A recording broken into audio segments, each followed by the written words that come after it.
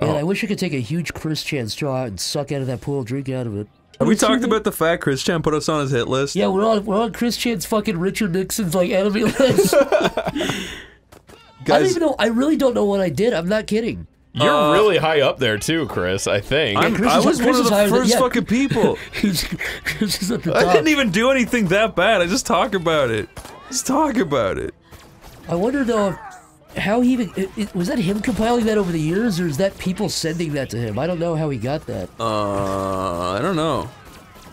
And I also don't know what even qualifies somebody to be on that list. Is it like people that have ever fucked with him, or when did he start that list? Yeah, he said ever. It's not even that.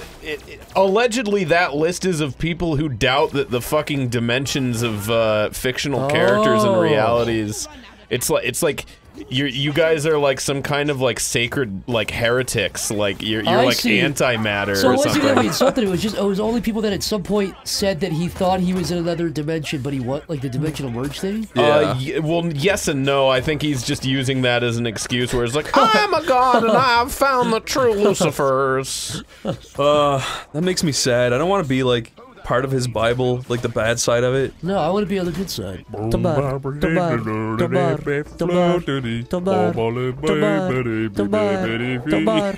The end. Great.